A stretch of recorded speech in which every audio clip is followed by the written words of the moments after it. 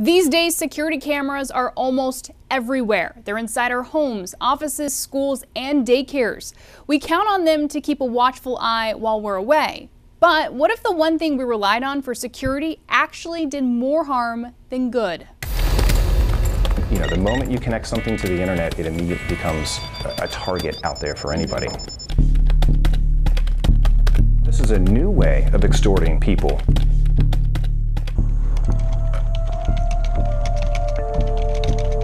Even when you're not looking, someone could be watching you. Websites like this one called Instacam.org find loopholes to break into the same camera you've set up for your protection. They're integrated into everything. There are thousands of unsecure cameras streaming on this website. Cybersecurity expert Steve Hasselbeck says just about anybody can locate those loopholes for misuse. How easy is it? Well, the tools are already out there to do it. It's just somebody who wants to with the time and effort to make it happen.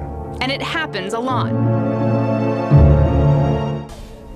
Thanks to a simple search feature on Instacam, I was able to pull up cameras found in the Tampa Bay area, along with the exact addresses of some of those camera locations, like this one. At USF, it shows what appears to be a student working on an assignment. We blurred the face to protect that student's privacy. When we showed this to the university, USF responded quickly by shutting the camera down and reviewing its entire camera network.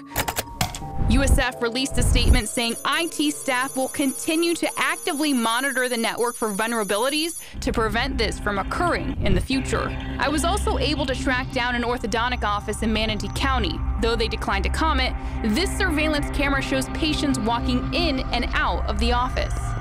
This kind of hacking isn't just limited to your home and office security cameras. It could literally be staring you in the face. Cameras are in your computers, your laptops, your cell phones, and even in that video game console sitting in your family room.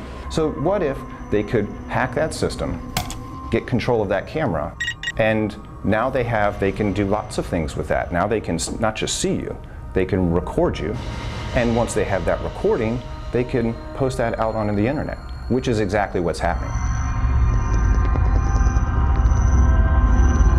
But who's watching these cameras and why? Motives range from voyeurism to extortion. And one of the scary parts of all of this, once it's on the internet, it's there for good. You can try and have it taken down, but once something's on the internet, it's up there forever. So how concerned should we be? Extremely concerned.